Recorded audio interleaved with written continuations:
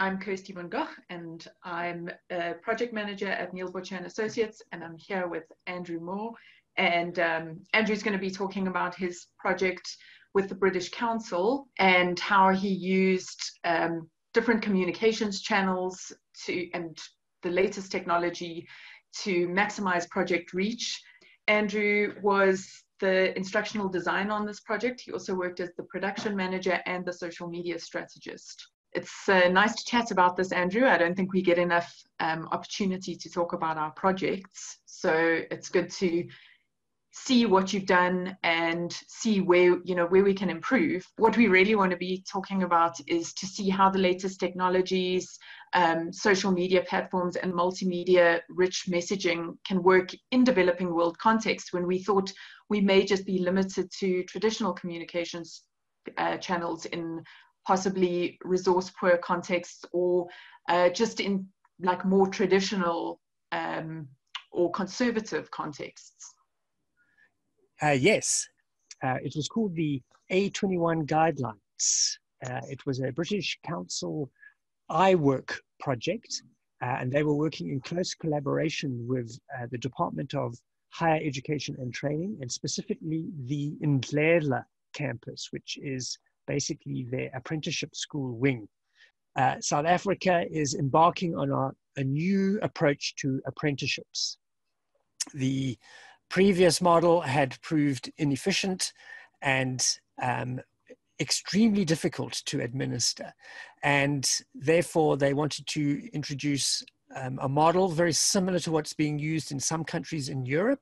It's been called the A21. And basically, it calls for close collaboration between these 8 different stakeholders. The reason why this particular project seems interesting was because, unlike other projects, there were actually 8 different stakeholders, and therefore, in terms of communication, we had to come up with a communication strategy that would talk to 8 different target audiences, which proved to be quite difficult. And you can see they ranged in ages, different cultural backgrounds, education levels. That you'll see was the issue that we had to confront. So what were they trying to do? Specifically, they wanted the A21 guidelines to be a digital introduction to this new approach to training apprentices. And the idea was it was to be aimed at the 8 stakeholder groups and provide them with a quick overview of what their particular role is in this relationship of the A21. When was this project conceptualized and developed? So the project was very much a pre-COVID pandemic initiative, and therefore we were grappling with many of the old ideas which had permeated deep into South African culture in terms of what is appropriate for communication strategies and so on. Prior to the COVID pandemic, the thinking was that for a message to be effectively disseminated, it needed to be very simple and very low tech. But what was interesting was the British Council and DHET were very keen to try and confront this approach to communication strategies. The idea is they wanted it to be an interactive guideline. They wanted it to have animations. They wanted it to be very visual. They wanted the text to be reduced to as little as possible. They wanted to include podcasts and little audio clips of what people were doing. And then in line with the development of the guidelines, they felt that they didn't want to do traditional top-down from the ministry down approach. They wanted to use social media as a way to push the message out there. So that was the brief. They asked us to come up with an interpretation of the guidelines. The guidelines arrived. They were very much a text-based document, very wordy, the idea was we had to then reinterpret it into this new approach. And so that was the challenge. Okay. I think it's interesting because you're working with stakeholders who are sort of like the employers and people that are in apprenticeships, which is traditionally a very hands-on kind of profession, rather than like relying on texts, or it's not like you are working with teachers who are used to working with a lot of text. So I think it's a nice approach that they're taking. So I'm interested to know how that went. Yes, you're right. You would think that apprenticeships would be kind of very conservative environment, and therefore very traditional in the way that they would approach communication. But no, I don't know if it was the young students, the young apprentices who kind of made these people feel that they had to now raise the level of the game.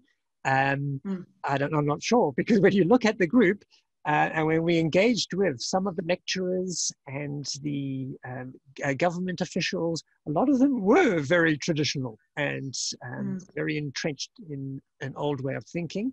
But it was very clear that DHET and the British Council had this vision that they wanted to try a different approach. Who do you think the message reached optimally? Like, who received the message as you were trying to put it out in your digital progressive way or format? Yeah, so when we looked at the data, it was quite encouraging about how people were engaging with it. It looks like those people who were either urban, youth, from the youth, and or affluent, and therefore familiar with and had good access to digital communication tools, they seem to have embraced the approach quite openly. The reason why we're not saying that it was a total success was the figures we got were good, but they weren't like mind-blowing. All right, so again, we're a little bit struggling with who didn't get the message, and we would have to surmise then that part of the old adage that we need to use simple technologies in order to engage with those people who are in resource-poor areas. It looks like they didn't get the particular information. We had numerous requests for the paper version or for the digital version. And so the idea then was, it looked like a lot of people saying, yeah, this is all very nice and very sexy and so on, but hey, where's the paper version that I can share with my mates who are further down the line and less likely to engage with the digital materials? So initially we put our foot down and said, no, you need to engage with the digital stuff. But in the end, we had to capitulate. And so therefore we did make a static, quite texty, we had pictures in it, but quite texty version, which then also was distributed informally. So therefore we have no data on quite how far that document reached. Andrew, can you talk a little bit about how the content was conceptualized, how all the pieces of media were put together, and what your strategy for this was? The way we have spoken previously, it sounds like we just randomly tried a bit of everything and just threw it out there. But no, we actually did have some architecture. We tried to work out how to structure the messages. So the idea then was we wanted everyone to arrive at the website. That was one of our objectives. And the other one was to spread awareness. So the various components had to work to those two ends. The way we started each drive was using a email client, one of these bulk email clients. We used MailChimp in this case, where we had a database of around about 3,000 email addresses that had been accumulated during various Ngledla workshops and British Council workshops. So we had a nice starting point with these people who we knew were potentially of interest to what we were doing, would have some interest. And the idea then was, in the email, we would drive the characters, the readers, through a period of awareness and then hopefully onto the actual website.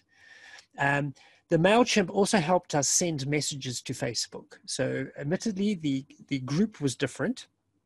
Facebook uses its has its own network. And so therefore we also discovered that the people we were reaching with Facebook were we had never conceptualized who these people might be, and it was amazing who actually did engage with those materials. In parallel, MailChimp also sent a message through our Twitter channels. We used the British Council and DHET's social media platforms, but we also developed our own ones specifically for the A21 guidelines. And then we experimented also with LinkedIn. We now realize that we didn't really strategize properly for LinkedIn. We didn't fully appreciate what would be a good communication strategy specifically for that platform. So it didn't really return the numbers that we wanted. We would do it very differently today. However, all three of those social media platforms were designed to build awareness, but then push people towards the website. And then in opposition, well, not opposition, in support, we also had a number of media that we were pushing to. In the diagram, we got pictures of MailChimp pushing them, but they didn't. Actually, we hard-coded those. So we used YouTube and SoundCloud for the podcasts to try and build an awareness, and then YouTube for the animations to try and get people to engage. And again, the idea was that we would push people from those platforms to the website. In terms of the messaging, do you think you got your message across effectively, or what would you change next time? Yes, it was very much a learning pathway for us. We were coming from a very traditional approach in terms of communication strategies. And now in retrospect, when we've got some feedback from the various stakeholders, what we've discovered is we hadn't fully let go. We were still clinging to many of the old ideas and strategies that had worked previously. For example, the guidelines, when you look at them, they are still extremely text heavy. We thought we slashed them. We thought we had cut them really right down, but there's still a lot of reading in there. And for many people who, especially the new generation, but also people who are busy, large amounts of text is a turn off now. People want it really, really small bite size. So I think we were still too text heavy. And then even our animations we got feedback that we still had too much text, even in the animations. We did have a voiceover artist to actually make it more accessible, but we were told we were a bit skimp on the voice. We should have had a lot more of the voice, maybe less text and more voice. But again, I think that was a throwback to what we had been used to. If we were to now take all that information and put it together, so what are we hearing? If we were to look at the old continuum, which said, on the one hand, we have very simple strategies in order to have effective communication, versus up the other end of the continuum, a more digital, modern, and perhaps progressive approach to the teaching, to the message. What we discovered then was that despite the wisdom of previous or pre-COVID was that, no, you don't have to be up the one end. You can position yourself quite effectively somewhere on that continuum between analog, traditional, conservative versus digital, modern, progressive approach. So we obviously work in developing world context. So I'm thinking now we've got to a point, especially in South Africa, where the messages don't need to always be dumbed down, that there is now a large enough group who is amenable to this type of communication strategy. The idea is that you've got to find that sweet spot on that continuum, or have a couple of nodes on the continuum where you devise specific communication messages to appeal to the different groups. That was part of our problem with this very diverse stakeholder group, was to craft a message which was fun and attractive for a student is very different from when you're talking to, say, a quality assurance official. They just live in completely different worlds. And therefore, the fact that we were trying to craft a single message which would apply and appeal to these two different groups was perhaps a hiding to nowhere. And for anybody that wants to explore the A21 guidelines and see some of the messages, listen to your podcasts, the links will all be in the blog post on the NBA website.